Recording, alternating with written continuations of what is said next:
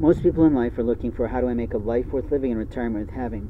They expect that they will be allowed to use technology.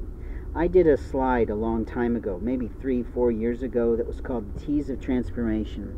And what it was about was basically taking principles in the business community and placing it on the concept of poverty.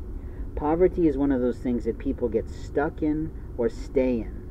They get stuck in it if people attack their life and keep abusing them in some sort of way.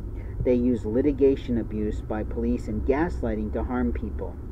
Families use mental illness harassment, which is a fictitious lie, to get themselves more inheritance. Community people use physical assault and abuse to try to train someone or improve upon them or teach them some moral lesson that's not their lawful right under any law in the world to teach someone. Today, however, we have a different space. We have a different place in some communities that are putting in ordinances to produce the acts of hate. Hatred is a crime. Hate crimes happen all the time. Hate crimes are something you carry in your soul. When someone of a particular ethnic group does something foolish, they end up doing something foolish on behalf of their community.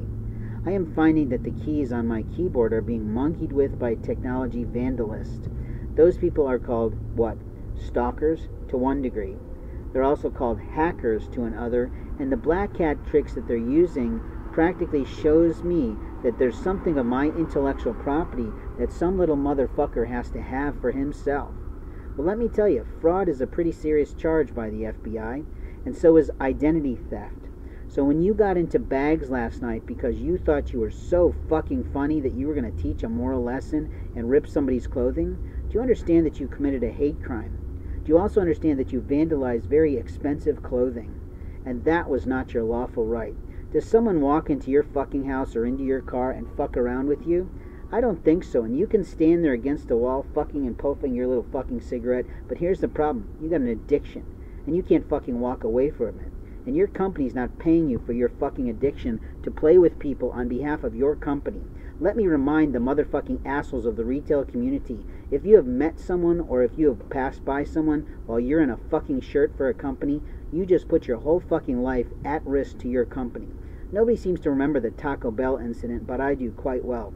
I was pretty young when that happened, when that stupid bitch did something stupid on a video. I can say anything I fucking want to on a video because FCC doesn't apply to YouTube. But let me tell you, motherfucker, you keep getting into my bags, that's a criminal felony. Your hate crime against my life is a paltry attempt. You're such a pansy-ass little coward that you don't do one fucking thing in front of somebody. You just walk up, you play your game, and you walk away. But when someone's sleeping, you attack their life like a pansy-ass little girl.